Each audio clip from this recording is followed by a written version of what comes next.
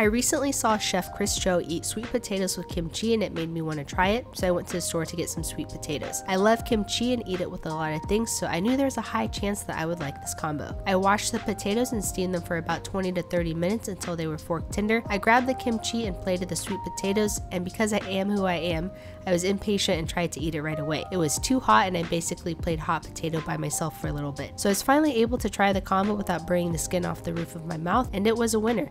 The sweet creaminess of the potato mixed with the spicy crunchy kimchi was a great match. Big thanks to Chris to introducing me to this combo.